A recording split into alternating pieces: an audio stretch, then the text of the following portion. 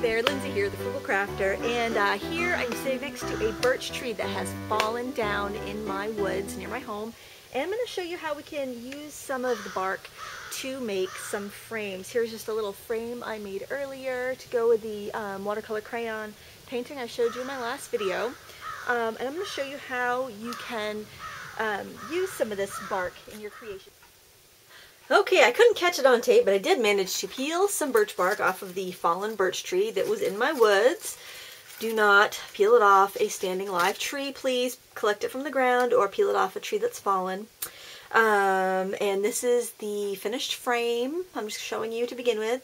And it's very easy to do a frame like this. You can start off like I did there with the piece of mat board that I had already done a little painting on, but you can also make this frame on a just a piece of mat board like I have here. This is just like a 4 3/4 inch square, or if you're an oil painter or an acrylic painter and you want to have something that's a little bit sturdier, you can use masonite right from the hardware store. 1/4 inch or 1/8 inch masonite would be good for that. If you're keeping it small like this, it does not need to be anything too thick.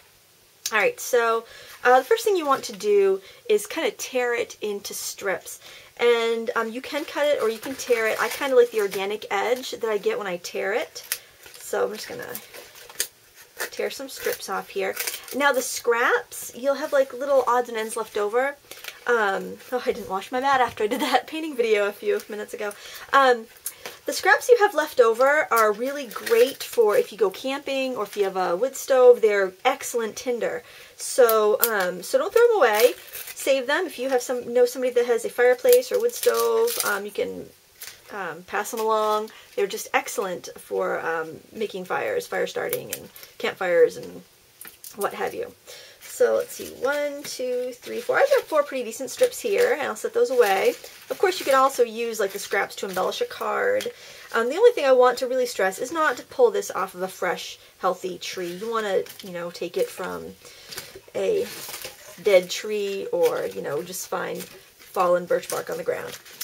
Alright, so the first step is very easy. You just want to simply measure the first 2 sides and trim your bark with a pair of scissors or an X-Acto knife. I'm using my rubber cutting scissors, my KAI scissors, and I'll just need to wash them with some Goo Gone when I'm done because the pitch that's on the birch bark that makes it start really good will also leave a sticky goo on my scissors. Birch bark, ironically, is I think one of the only things that will light if it's wet. So if you're out camping and you can't get a fire started because it's really damp, then you can use birch bark to start your fire. It's just pretty awesome. Alright, let me cut that side here. So the 2 opposite sides, I'm just cutting flush. And I'm hot gluing it in place. If I want this edge to be a little bit more organic, I can just tear a little bit more off. You want to do that before you glue it down because you might not be able to do that afterwards. I just want to have it a little bit rougher of an edge so it looked a little more natural. There we go. Boy, this does make quite a mess on the craft table, I have to say. I've got little bits of birch debris everywhere. Birch? Birch? Birch. Birch bark. Birch. It's a cross between birch and bark. Can't be taking time to say both of those words. Alright, let me peel a little bit more off here. Okay, so when I get to an edge, now you could have it lay flat across like that.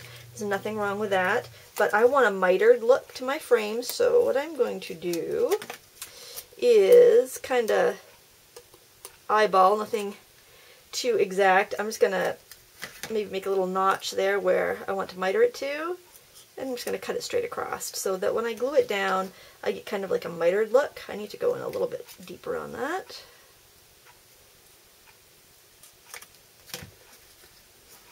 There, that looks pretty good. And I'm going to do the same thing here.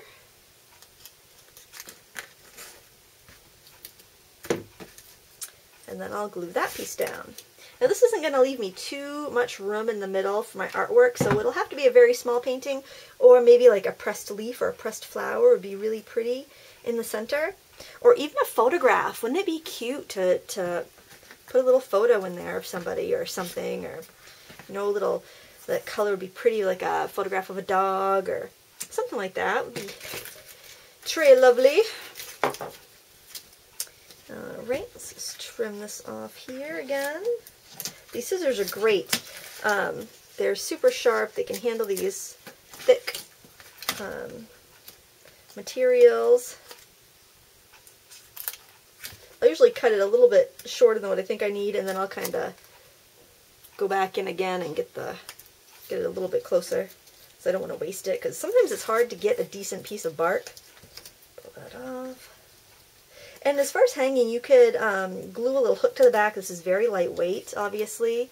Or you could punch a couple holes and string on some jute or some rusty wire. You know, this is a very prim looking craft. It's going to look very natural, perfect for a camp or, you know, or even like a holiday display. It would be pretty for Thanksgiving. You know, you could put like a number in the middle. If you had like a couple tables at your house where you're doing Thanksgiving, you want to number each table, or, you know, just put, you know, put a couple acorns in there. I went and I picked a couple acorns off the ground, thinking, oh, maybe I want to embellish it a bit. I got some acorn caps.